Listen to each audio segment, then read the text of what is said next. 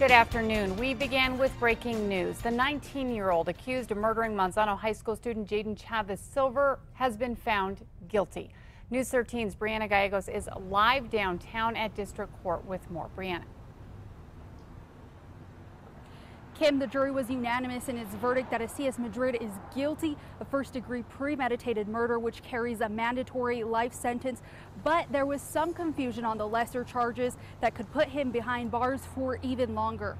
Madrid and two others have been convicted of the shooting in 2015 at a home in the Northeast Heights where a party was going on.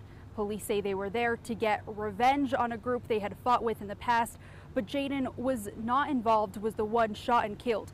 Emotions ran high in the courtroom today as the verdict was read. Jaden Chavez Silver's family says their 2-year ordeal may finally be coming to an end.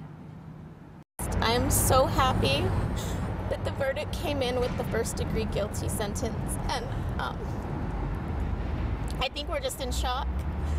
It's been a really, really long, emotional 2 years, and we finally got justice for our baby.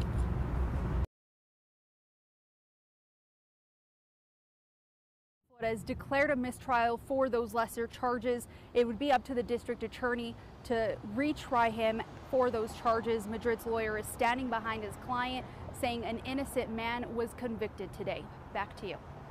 Okay, thanks, Brianna. Now, Madrid is already serving 16 years in prison for shooting and killing another teen after a dispute over beer pong. He'll be sentenced to life in prison in this case in November.